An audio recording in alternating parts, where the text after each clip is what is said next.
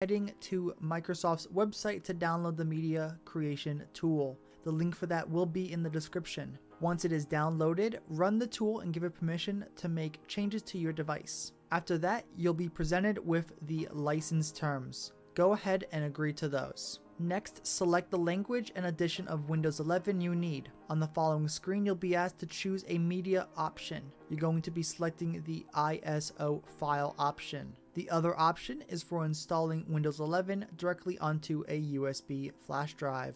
Once you've chosen ISO file, click Next. Rename the file and save it somewhere on your computer where you'll easily find it. After that, click Save and the download will begin. You'll see a progress bar, but keep in mind that this process may take some time. I'll fast forward to when it's almost done. When the download is complete, you can click the file path to see it was saved. Finally, click Finish and you're all set.